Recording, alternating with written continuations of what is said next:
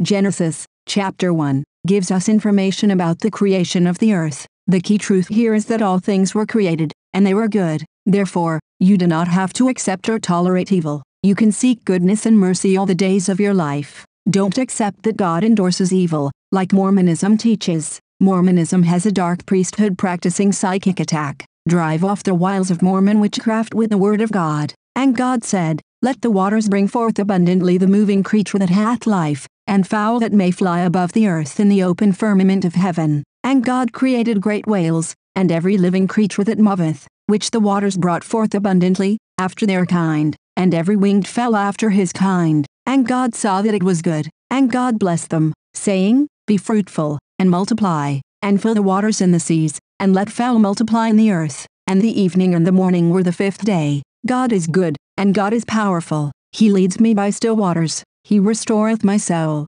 God is light, and in him is no darkness at all. He has redeemed me from the effects of the fall.